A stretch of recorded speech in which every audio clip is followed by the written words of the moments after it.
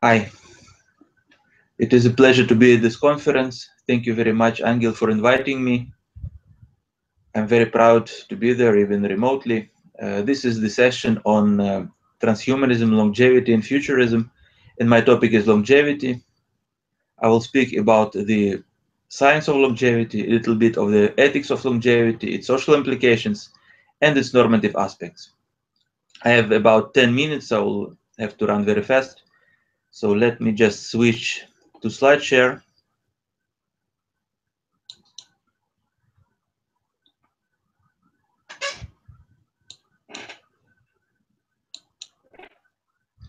Okay. So my subject is science, ethics, and public policy of longevity research. What does it mean? Simply, is it feasible? Is extended longevity feasible? Can we achieve it? Is it desirable? Do we want it if it is feasible? And if it is possible and if it is desirable, what do we have to do about it? What do we have to do to get it?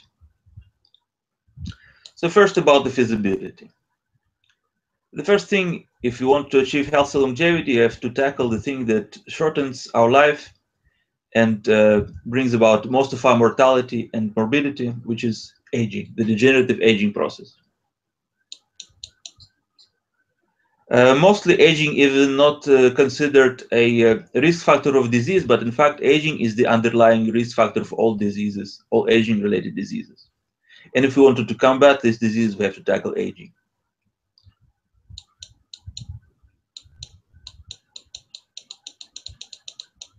Is it possible to tackle aging? Can we do something about it? Yes, of course.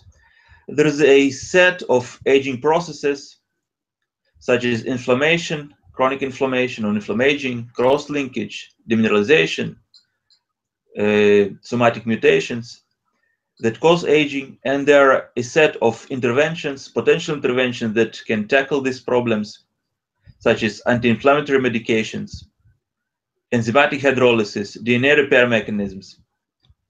So in principle, yes, it is possible to counter aging and extend healthy life, but most of this research is still in the stage of basic science, and in order to bring into the stage of applied science, much more research and much more investment and effort are needed.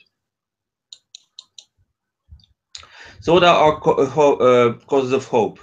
First of all, the life expectancy does increase, and there is no ceiling, no limit to this increase. Technologies developed, biomedical technologies. In principle, there is no biological limit to the lifespan, as we can see that in nature there are non-aging life forms. So there is no law in nature that says that any organism has to die at a certain stage. There are important advances in experimental life extension.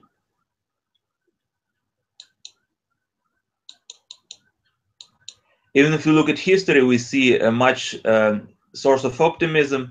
For example, we see that the actual scientific pursuit of healthy longevity started about 100 years ago with the research of Elie Metchnikoff, Charles-Edouard Brown-Séquard. Of course, people searched for life extension from time immemorial, but the actual scientific theory and practice started about 100 years ago, and already we see considerable advances.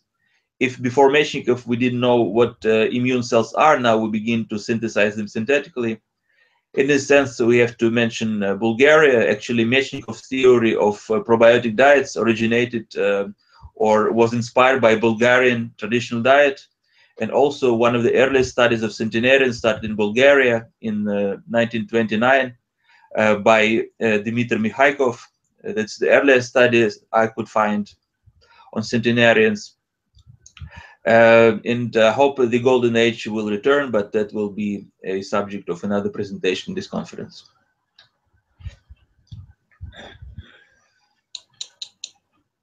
Of course, in this history, there are some erroneous ways, some setbacks, but we shouldn't despise them. Things like, transplantation of sex glands and operation on sex glands, but we should see them as initial steps in the long research road for the future. After the war, medical technology advanced greatly. On the one hand, there appeared means to combat pathogens, from antibiotics to antioxidants. On the other hand, they appeared means to replace the worn out tissues and organs by bionic means or by biological transplants from head to toe. And indeed, both heads and toes were replaced in the 1950s and 1960s. Head was transplanted in a monkey in 1964 by the American William Wright, and in a dog in 1956 by the Russian Vladimir Demikhov. And these studies inspired the hope that thanks to such replacements, virtually all worn out parts of the human body can be replaced, and thus human aging can be countered and life prolonged. Now there are advances in genetic methods of life extension. For example, various genes associated with longevity can be enhanced or overexpressed, and various genes associated with shorter lifespan can be suppressed. Of course, we have to look at the whole picture on the epigenetics, on the actual regulation of various genes, but still there is a proof of principle that by genetic manipulation, the lifespan can be improved. There is a wide range of geroprotective substances, so-called, for example, rapamycin and metformin, that were shown to improve the lifespan in animal models, and now the hope is to translate these studies into humans. The intervention now reached nano levels. There are particles to eliminate cancerous cells and even senescent cells. On the other hand, there are nanoparticles that can supply oxygen, deficient oxygen. This is a very important development, as let's say 100% of causes of death are due to a lack of oxygen supply. So of course, these studies are very, very promising. In regenerative medicine, first there is the SENSE approach, strategies for engineered negligible senescence, where on the one hand we can eliminate the sources of damage, on the other we can add the deficient parts such as lost cells or backup mutant mitochondria in the nucleus.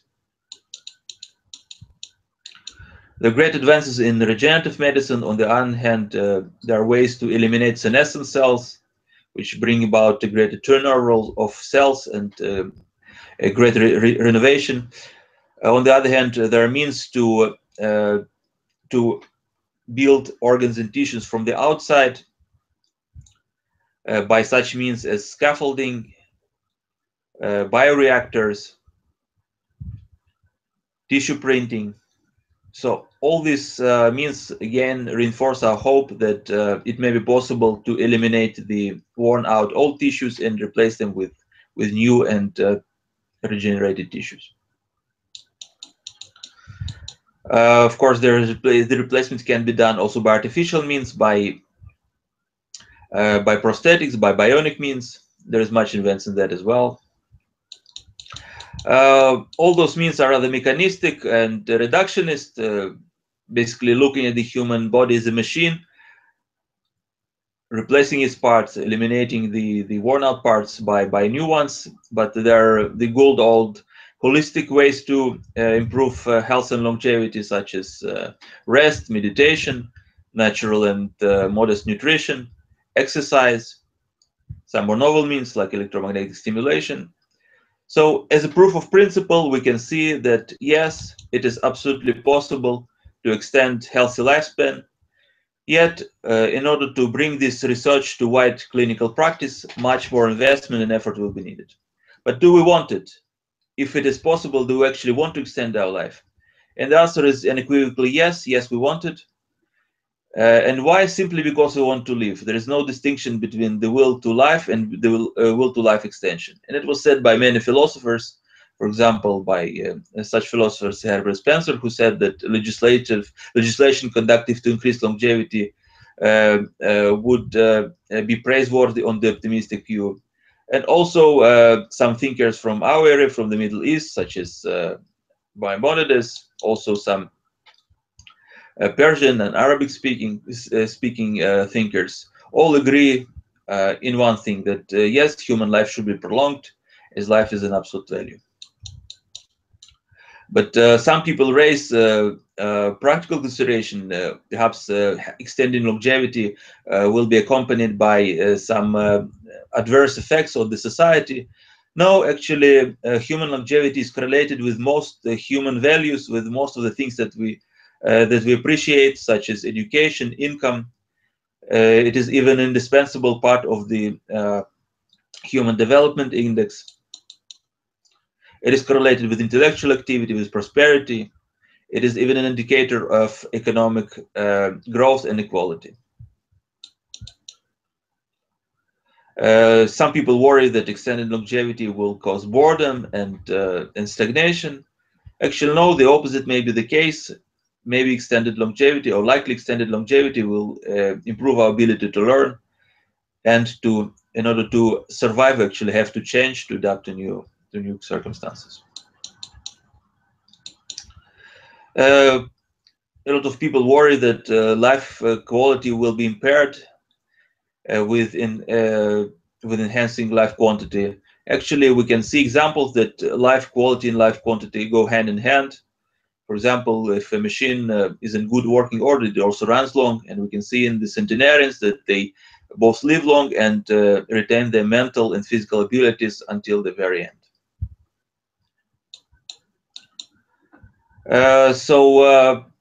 We can counter the objections to life extension simply by saying that life is an absolute value, and that even if there be some diminishment of resources, we should still pursue it, because even if people will be poor, they will live longer. But in fact, we should not expect a shortage of resources, even with the current means, even with the means of agricultural production of the 1960s. It was possible to feed 45 billion people.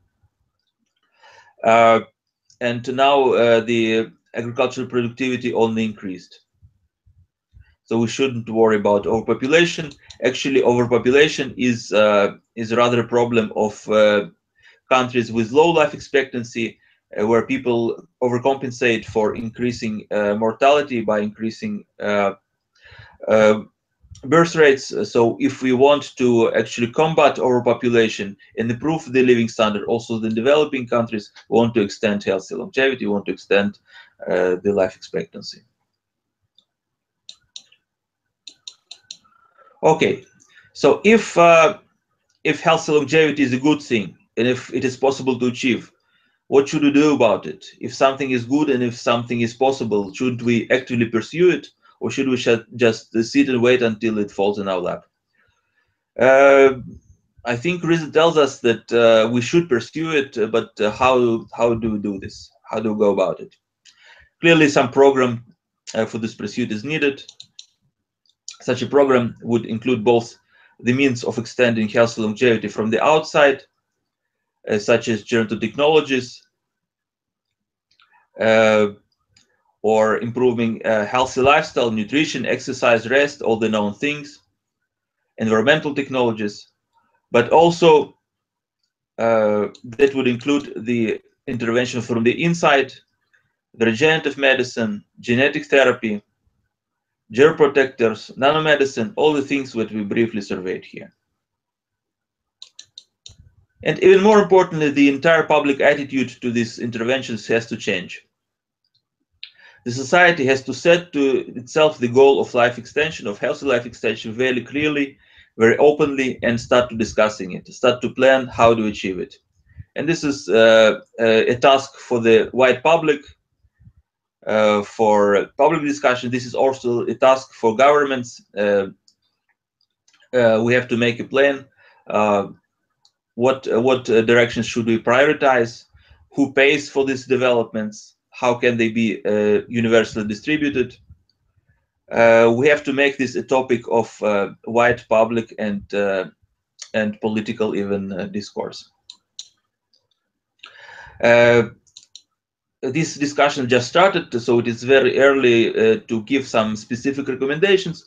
Seems still some preliminary recommendations could include increased funding, incentives, and coordination or institutional support for the academic, commercial, and public organization involved in the research and development.